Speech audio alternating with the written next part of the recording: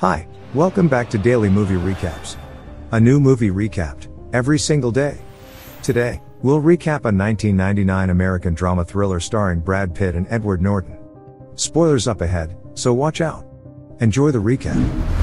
Emerging from a drop of sweat through the webbing of neurons and brain cells, we find ourselves in front of the sweat-drenched face of the protagonist and narrator. Tyler Durden has stuck a gun barrel in his mouth, and asks him if he has anything to say. Tyler removes the gun, he looks out of the high-rise window to the dark city below them. The narrator tells that the building is planted with explosives. Tyler checks his watch. The narrator recalls everything and brings us to the beginning of the story. The narrator tells us he hasn't slept for almost 6 months because of his insomnia. He is a traveling product recall specialist for a car company. He browses through catalogs, purchasing decor for his apartment. He goes to his doctor seeking help, but all the doctor will do is suggest an herbal supplement instead of drugs. He visits a support group for testicular cancer to see real pain. There, the narrator meets Robert Paulson, also called Bob, an ex-bodybuilder who suffers from gynecomastia due to hormone treatment after his testicles were removed. He hugs the narrator in his enormous breasts in support. The narrator burst into tears. The emotional release allows him to sleep, and he subsequently becomes addicted to support groups, mapping out his week attending different meetings, and feigning illness. One day as he was hugging Bob, a girl named Marla Singer interrupts them. He sees her at multiple meetings, including at the testicular cancer support group, and is disturbed by her lies, to the point where he can't sleep anymore. He now watches TV all night. The narrator has a vision of Marla while meditating. He confronts her and warns to expose her. She argues that she's doing exactly what he does, and quips that the groups are cheaper than a movie, and there's free coffee. Instead of ratting each other out, they agree to split up the week and exchange numbers. His job as a traveling product recall specialist for a car company doesn't help his insomnia, since he must travel often, experiencing bouts of jet lag in addition to the everyday stress of his position, admiring the tiny life of single-serving soap and shampoo at every location. On a flight back from one of his business trips, the narrator meets a soap salesman, Tyler Durden. Tyler shows the narrator a unique plane emergency procedure manual. The narrator arrives at the baggage claim to discover that his suitcase has been confiscated, most likely due to a mysterious vibration, before he taxis home. However, at arrival, he finds his 15th-storied home has been blasted because of a faulty gas line, ignited by a spark from the refrigerator. He finds Marla's number from the burnt remains, which he calls from the public phone booth, but hangs up before talking. He finds Tyler's business card, and calls him. They meet in a parking lot behind a bar. Tyler invites the narrator to come to live with him on one condition, that the narrator hits Tyler as hard as he can. The narrator narrates that Tyler also works as a projectionist, slipping bits of porn between reels, and as a waiter contaminating customers' dishes. The narrator, though puzzled, complies, and they engage in a fistfight before sharing a couple of drinks. The experience is surprisingly euphoric, and the narrator and Tyler return to Tyler's dilapidated house. Tyler and the narrator have more fights between them, and also get attention from other guys from the bar. Soon their fight club grows, and Tyler establishes a formal fight club in the basement of the bar where they had their first fight. Tyler and the narrator now have a series of rules, including, you do not talk about fight club, and if someone taps out, the fight is over, or only 2 guys to a fight, etc. The rules are consistently broken, with members inviting their friends to join them. One day the narrator gets a call from Marla, who is overdosed on Xanax. He tells her that he has joined a new support group for men only. He's tired of her rambling, and sets the phone down. The next day in the kitchen, he is astonished to see Marla. This insults her, and she leaves in disgust. Tyler reveals that he picked the phone, followed the call to Marla's home, and brought her back to the house, where they engaged in vigorous sex. One night, the narrator and Tyler managed to steal human fat out of the dumpster of a liposuction clinic. Back in their kitchen, Tyler teaches the narrator to render tallow from the fat. After explaining a bit about the history of soap making, Tyler kisses the narrator's hand, and dumps pure lye on the spot, causing a horrific chemical burn. Tyler refuses to let the narrator wash the lye off his hand, saying that water will worsen the burn, and tells the narrator that the burn is a rite of passage. Tyler has identically burned his hand.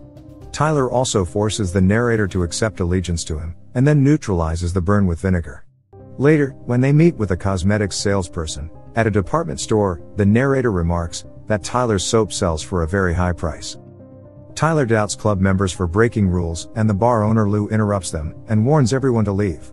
Tyler allows Lou to beat him up, and then coughs blood all over him, demanding to stay in the basement. Horrified, Lou agrees. Tyler gives the club members a homework assignment to pick a fight with a stranger and lose. Bob accosts people in a downtown plaza. Another member antagonizes a priest. The narrator finally confronts his boss, with knowledge about substandard practice, and negotiates to work from home, with increased pay, to keep his mouth shut. When his boss objects, and calls security, the narrator beats himself up severely. The narrator now leaves his job. Tyler and the narrator continue managing Fight Club. With the narrator, Tyler threatens a college dropout, named Raymond K. Hessel, at gunpoint if he doesn't pursue his dream of becoming a veterinarian. After some days, Tyler turns the basement of the house into a laboratory where he uses soap and other ingredients to make explosives. He creates a team, with some club members, and calls it Project Mayhem, and the narrator was not a part of it. They threaten the police chief with castration, and the investigation is called off. As they walk away from the Fight Club, after the narrator's fight, Tyler drives the narrator, and two members in a large Lincoln Town car. In the rain, Tyler taunts the narrator, suggesting that he hasn't even begun to live his life to his fullest potential. When he allows the car to drift into oncoming traffic, Tyler scolds the narrator for being weak and pathetic. Tyler then admits that he destroyed the narrator's apartment. The narrator finally gives in. Tyler lets the car drift, and they slam head-on into another vehicle. They emerge from the wreck, with Tyler exclaiming that the narrator has a new life based on his living through a near-death experience. The narrator is left at home, with an ever-increasing band of Mayhem members, as Tyler has disappeared for a while. When the narrator demands to know more, he has replied with the first rule of Project Mayhem is you do not ask questions. Later Bob is killed during a botched sabotage operation and the narrator seeks to disband the group, before things get out of control. He tries to find Tyler, discovering all over the country where Tyler had been for Project Mayhem. One day at a bar, the bartender addresses the narrator as Sir, which prompts the narrator to ask if he knows him. The bartender, after being assured that he's not being put through a test, tells the narrator that he is Tyler Durden. In shock, the narrator returns to his hotel room and calls up Marla, asking if they've ever had sex. Though irritated, Marla confirms their relationship and states that she knows him as Tyler Durden. Marla hangs up, and Tyler suddenly appears in the room and confronts the narrator, telling him he broke his promise to not speak about Tyler to Marla. A few minutes of conversation confirms that they are, indeed, one person. The epiphany causes the narrator to faint. When he wakes up, he finds a phone list at the hotel reception with calls from all over the country. He returns home and finds no one there, but one bulletin board yields a display of folders detailing certain buildings within the financial district. He finds that each one has been infiltrated by members of Project Mayhem, and that Tyler is planning on destroying them, to erase credit card company records. He goes to tell Marla the whole truth, but Marla's fed up because of his strange behavior and doesn't listen to him at all. The narrator gives her some money, and suggests she leaves the city. The narrator reports himself to the local police. He discovers that the officers are Mayhem members, and they tell him that they were instructed by him to take the balls of anyone who interfered with Project Mayhem. Even him. The narrator manages to escape by stealing one of the officers' pistols, and runs to one of the buildings set for demolition. He finds an unmarked van in the parking garage filled with nitroglycerin and attempts to disarm the bomb.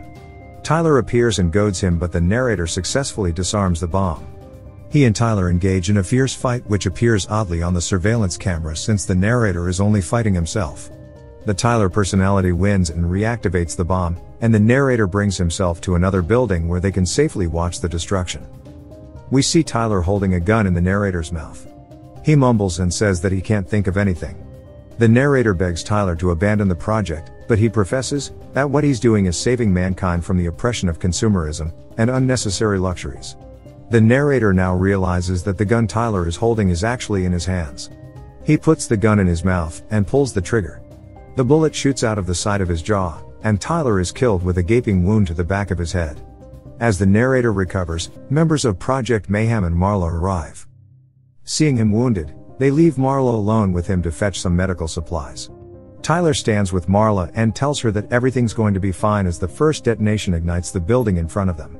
The others on the block soon follow suit, and Tyler takes Marla's hand in his, and tells her, "You met me at a very strange time in my life." You met me at a very strange time in my life. They watch as the explosives go off and the buildings collapse. Please leave a comment or like, and don't forget to subscribe, and turn on your notifications. This way you'll never miss any movie recap again. Thanks for watching, and see you at the next movie recap.